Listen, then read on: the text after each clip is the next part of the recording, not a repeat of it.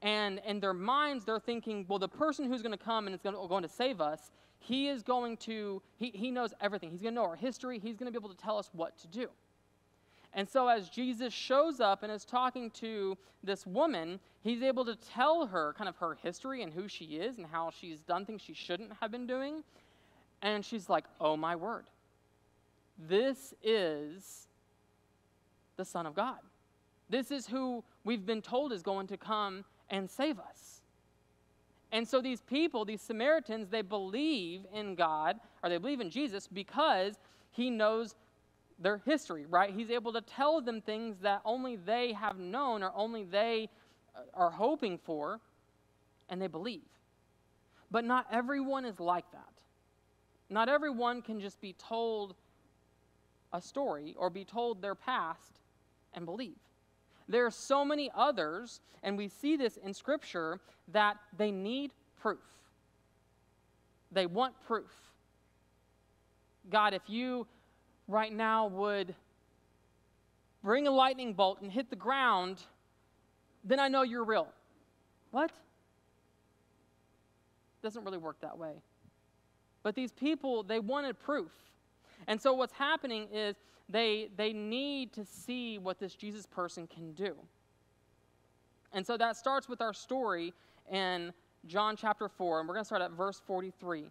And it says, after 2 days he departed from Galilee, for Jesus himself had testified that a prophet has no honor in his own hometown.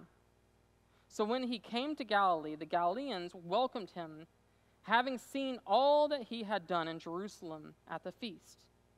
For they too had gone to the feast. So he came again to Cana in Galilee, where he had made the water wine. And at Capernaum there was an official whose son was ill. When this man heard that Jesus had come from Judea to Galilee, he went to him and asked him to come down and heal his son, for he was at the point of death. So Jesus said to him, unless you see signs and wonders, you will not believe. The official said to him, Sir, come down before my child dies. Jesus said to him, Go, your son will live. The man believed the word that Jesus spoke to him and went on his way. He asked them the hour when he began to get better. And they said to him, Yesterday at the 7th hour, the fever left him. The father knew that was the hour when Jesus had said to him, Your son will live. And he himself believed, in all his household. This was now the second sign that Jesus did when he had come from Judea to Galilee. So as we take a look at this story, as we take a look at this passage, I want to go back and I want to kind of break things down for us to kind of have a little bit better picture as to what exactly is going on. And so as we start to dive into this, in verse 43 it says, For Jesus himself had testified that a prophet has no honor in his own home. So what's happening is Jesus is heading north into Galilee, which is the northern part of where he's from, which is Nazareth. And it's possible that Jesus was starting to recognize that there was some issues that were taking place with the leaders, the religious leaders. And even though it was kind of just starting, pretty soon it's going to get really bad. But he knows what's taking place, and he thinks, I need to go and I need to kind of fix this. I need to work on this. But what I found to be very interesting is they don't really say that he's born in Bethlehem. They don't call him a Judean. What's crazy is in Matthew chapter 21, verse 22, it says, "And the crowd said, 'This is the prophet Jesus from Nazareth of Galilee.'" And in John chapter 7, verse 52, it says, "They replied, 'Are you the Galilean too? Search and see that no prophet arises from Galilee.'" But what's happening in chapter 4, verse 43, is Jesus knew that people responded to his ministry, and they were responding in a way that just wasn't, well, it wasn't right. It wasn't honoring to him. And so what I believe is he's going back to kind of work on the seed that he's already sowed, that he's already kind of poured into these people. And he wants to go and he wants to make some corrections, because as humans, and as you know, we can so often be on one track, and then the very next second, we're going somewhere different, right? Because we want to fix things on our own. Because we believe that we have control over our lives and we can do what we want to do, and it's just easier that way, right? But it's not. We so often can mess it up and cause many issues. So as we move forward into verse 45, we see that the Galileans welcome Jesus because of what he has done back in John chapter 2. Whenever Pastor Aaron was talking to us and he was telling us about the wedding and the miracle that he did, right? And his mom was like, "You need to make the wine out of this water." And he's like, "It's not time." And yet he still does it. They see this miracle, and so they believe because of this miracle that he's done. And they welcome him. And they say, "Ooh, come, do more. We loved what you did last time. The water into wine, do it again. Yeah, we like that." And he knows that that's not exactly the right thing. They want him to come for the wrong reasons. But whenever we take a look at this story that I just read to you, we see this dad, this father, and he has desperate faith. Desperate faith. I mean, think about it. In your own life, and what's going on, there are so many times whenever our faith is desperate. We're so lost and we just don't know what to do. And we've tried to fix it. We've tried and tried and tried, and we've done everything. We've talked to people. We've sought counseling. We've done everything, and yet I'm just not getting the answer that I want. And so our faith becomes desperate. And honestly, it reminds me of a time in my life whenever I had to really seek God because it was a desperate time. And it happened right before we moved up here to Cincinnati. And what was going on was I was working for a very large church, a church that many, many people, and I was doing everything I could. You know, I was pouring into FCA, Fellowship of Christian Athletes, at 2 different schools. I was going to the schools every single week and having lunch with students. We were putting on big, massive events and big camps, and we were doing everything we could, and they would give you a goal, and they would say, "We want you to have 20 students," and I would bring 40 students, and then they would say, "We want you to have 5 leaders," and I would bring 30 leaders, and I was trying to do everything they asked and go above and beyond that. And I'm not saying that to toot my own horn. No, I'm saying that because I want you to have kind of a history of what I was doing. And then one day they brought me into the office and they said, "Tyler, we just don't think you're a fit. So we're going to let you go." What? "Oh, no, you've done nothing wrong. You're very well liked. You've done everything we've asked you to do, but you're just not a fit. But we want you to stay on for 2 more months to promote camp, even though you're not going to go to camp. And we want you to not tell anyone for 2 months, but you're just not a fit." "But I have 3 kids and a wife, and one of my kids is not even 1 yet. What am I going to do? I'm the only person, I'm the only one that provides for my family at this time. Sorry, man. We just want to go a different direction. At that moment in time, my faith became desperate because I didn't know what I was going to do.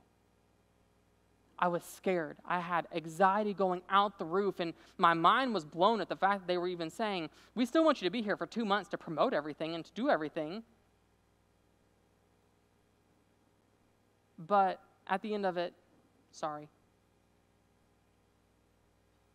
What am I going to do? I didn't know. I mean, I had family that was going to be able to help if we needed help, and, Stacy was so helpful during that time. But I was so desperate for something. I didn't know. I didn't know what God was doing, and it hurt. And maybe some of you guys in this room have had very similar experiences to that. And what's crazy is we see how we deal with situations like that whenever it hits us. But whenever we read stuff like that, we're like, oh man, I really hate that for that guy. That really stinks. Scared? Are we going to know what to do? Are we going to know how to handle situations like that? Or are we just going to crumble into a ball and say, I'm done? What are we going to do? We have desperate faith in that time. Now in verse 46, verse 46b, it says, and at Capernaum there was an official whose son was ill. Now, who in here has kids? Go ahead, yeah, raise your hand, right? Whenever your kids are ill, is that not the worst? It's awful. Let's be real, it's awful. Because think of it this way. You know that if they're going to throw up, it's going to be in the middle of the night.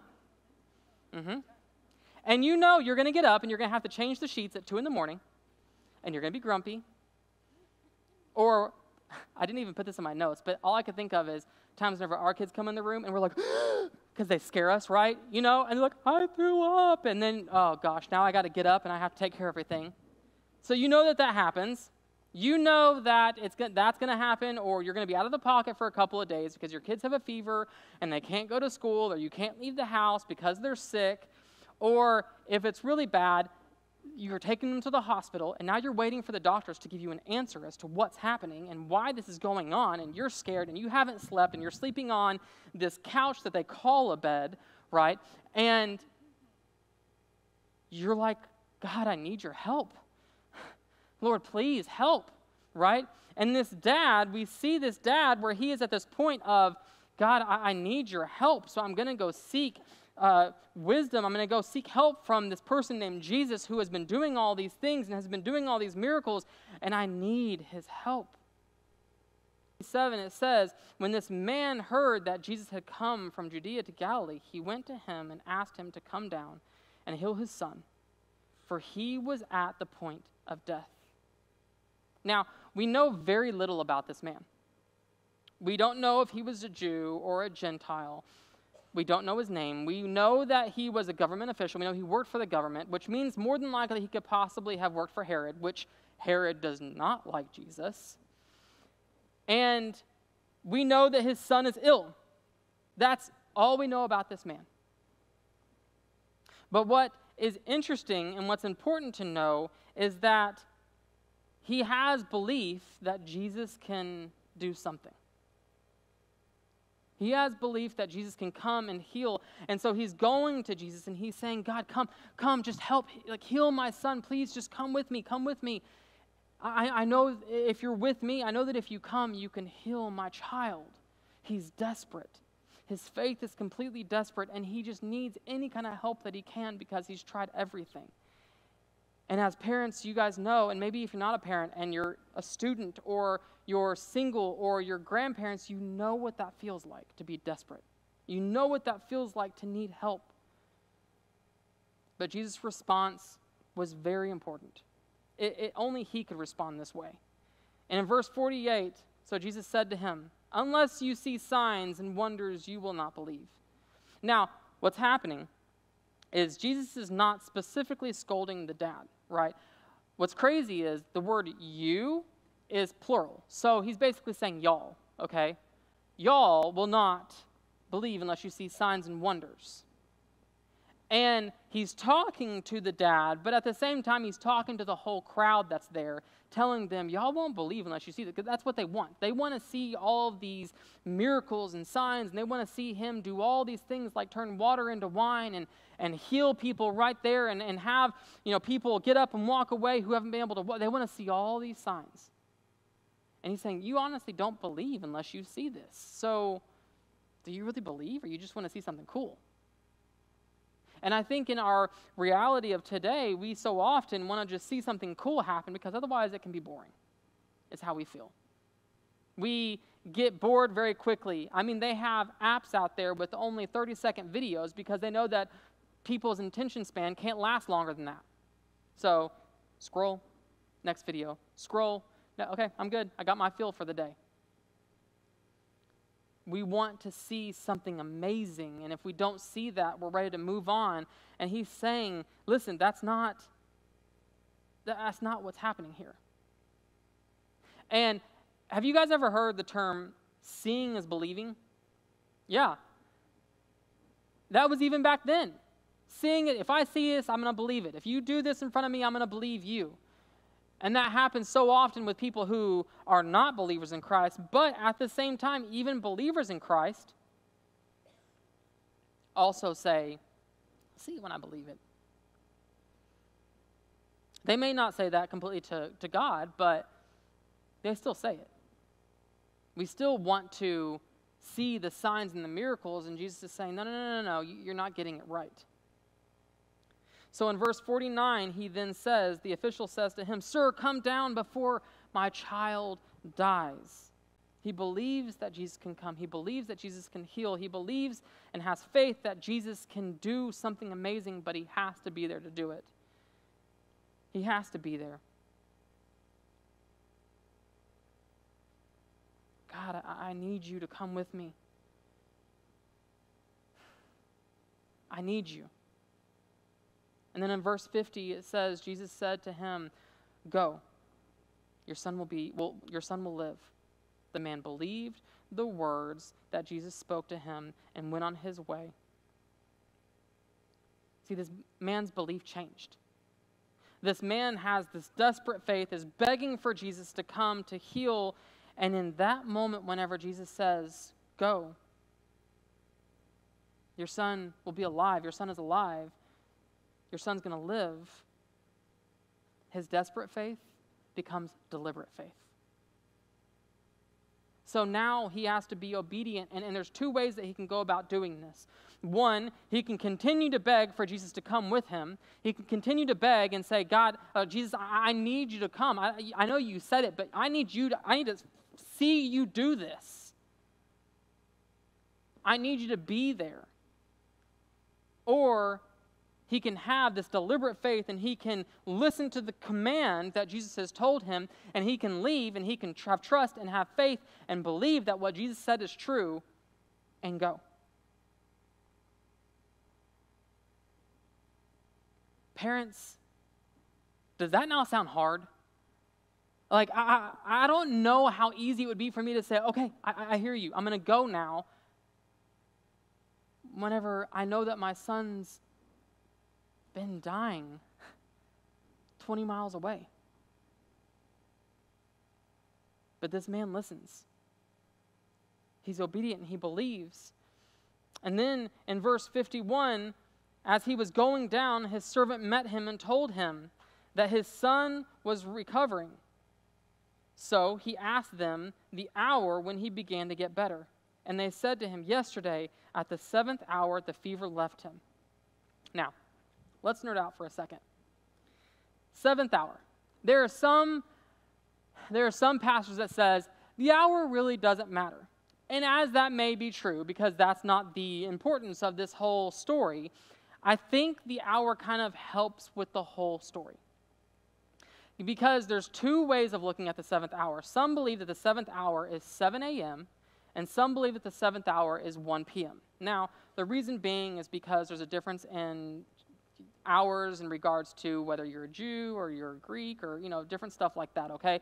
So, 7th hour. Now, after doing some research and digging into this, I believe, and I want to say, the 7th hour more than likely would be the 1 p.m. time. Here's why. It's 20 miles away. Now, 20 miles is a big deal. I'm up here on stage right now because Pastor Aaron is running a marathon. That's 26.2 miles, right? He's going to run an 8.5-minute mile. I'm praying he does better than that. That's pretty awesome, though. 8.5-minute mile. He's going to finish the marathon in about 4 hours. We know that through this culture, you do not run. That's childish. And what we know is where he lives to where Jesus is, he has to go uphill to get to him, and it's about a 20-mile walk. So if you think about that and you do the math, the 20-mile walk means that it's going to take him all day to get there. It's a long walk. So for him to be there at 7 a.m. would mean, hey, Jesus just told me that my son is healed, so now I can do that 20-mile walk back and I can get there that very same day. That doesn't happen. It says in Scripture that the very next day he meets his servants halfway, right? So that makes me believe that the time frame is at 1 p.m.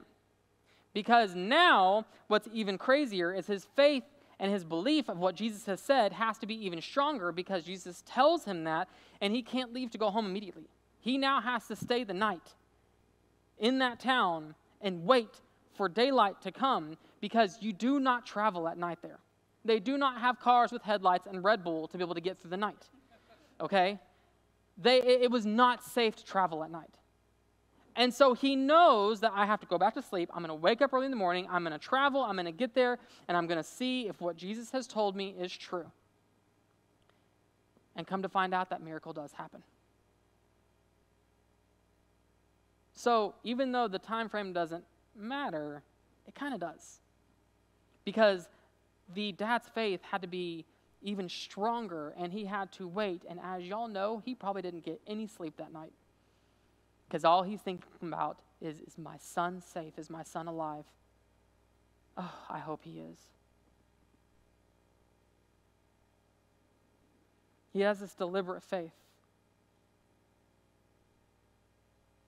And as this dad gets there and he finds out that his son is alive and he's getting better, what's crazy is what we see in these next few verses. And in verse 53 and in 54, it says, the father knew that was the hour when Jesus had said to him, your son will live.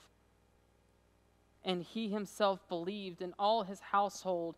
This was now the second sign that Jesus did when he had come from Judea to Galilee.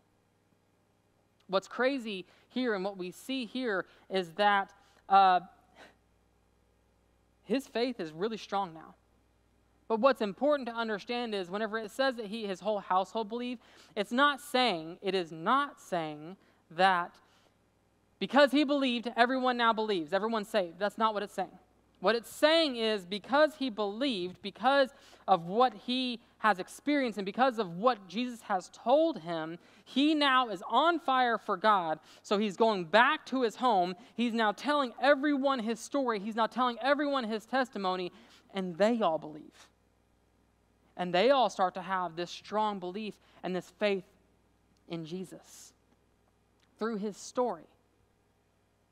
Y'all, you have a story.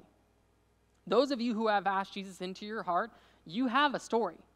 And there may be, here's the thing, no matter it's a story of I grew up, I had a great life, I went to church my whole life, and then whenever I was 12 years old, I asked Jesus into my heart, or it's I lived this life and I sinned and I was arrested and I was, whatever it may be, your story is important. No matter if it's this crazy story where, oh my gosh, God transformed everything, my life was crazy until I met him, or it's the story of, I had a really good life, but I still realized that I needed Jesus.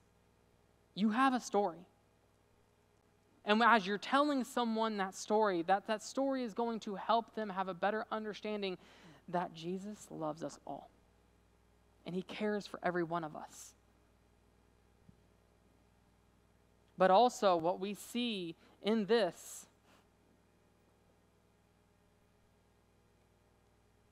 is that men, we need to step it up. In this story, you see this dad come home and he tells everyone, and everyone wants to follow Christ. Dads, men, are we doing the same thing in our own house? Are we being the leaders in our own house? Are we showing people? Are we showing our children? Are we showing the people that we work with? Are we showing our neighbors the importance of who God is? Women, are you guys doing that as well? Are you going to your workplaces or to your homes? Are you pouring into the people that you see each and every single day?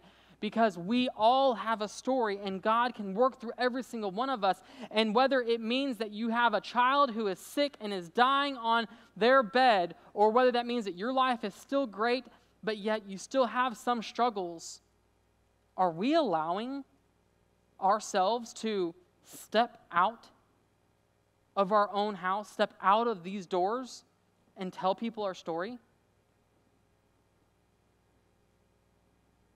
Are we choosing to have deliberate faith?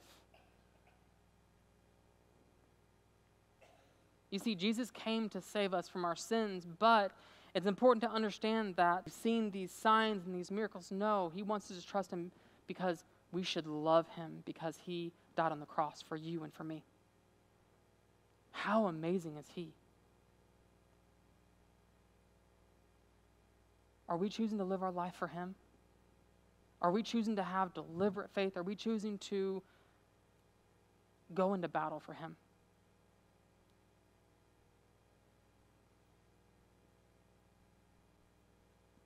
You see, I told you guys the story of before we came here, right? And what's crazy is in that time, in that difficulty, when I had that desperate faith of, well, God, what are you going to do? What I didn't understand was he was already in the works. He already had something planned out. And even though I didn't know what that thing was at that time, and even though my life felt like it was crumbling, and my wife was having to be there and say, it's okay, we're going to get through this, we're going to be able to pull through this, you still have that anxiety. You still have that feeling of, gosh, Lord, what's going to happen? I was losing control, and I had to trust, and I had to have deliberate faith and know that God was in control. Intern for 1 month while you're trying to find something. That was humbling. That was hard. Because I go from being a pastor at a very large megachurch in Houston to a pastor at a church in Tulsa to a pastor at a church in Tulsa, and now I'm an intern again? Wow, hello. That hit.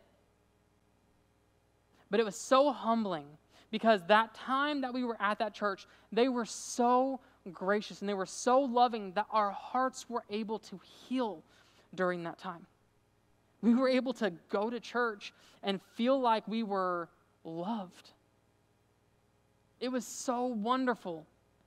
But then at the same time, I get this call from my best friend saying, hey, I'm interviewing at a church in Cincinnati. And this opportunity opened up. You want to come? Now, some of you guys have heard the story. Stacy was like, no. And I was like, let's check it out. But God was in the works. And that month ended, and 2 weeks later, we moved to Cincinnati. Listen, in our lives, we might be battling, we might be dealing with things where maybe it's the job, maybe it is our relationships and our marriages, maybe it is school, maybe it's, I don't know, our kids. We're all dealing with something. We're always all busy. And there's something that makes it so difficult each and every day. But God, even though he may not answer the way you want him to answer, he's still in control if you allow him to be in control. If you're laying this at his feet and you're saying, God, I'm giving this to you because there's nothing else I can do. Listen, he may not give you the answer right away. It took me 3 months before this happened. That was a lot of learning. That was a lot of frustration. That was a lot of heartbreak. But yet, the entire time he was in control. He knew the answer. I just had to listen. Now, if everything didn't happen in Tulsa, would we still have come up here? I would like to say yes. I don't know. But what I do know is we've been here for 5 years now, and we're blessed because we were obedient to what God had asked us to do, because we listened and we were trying to be deliberate in our faith. And now I can look at my kids and I can say, this happened to your dad. But because of God, he's blessed us. And we're here with an amazing church family. Think about what's happening in your life. Think about the things that's going on. It's scary. It's trying. But know that he's right there.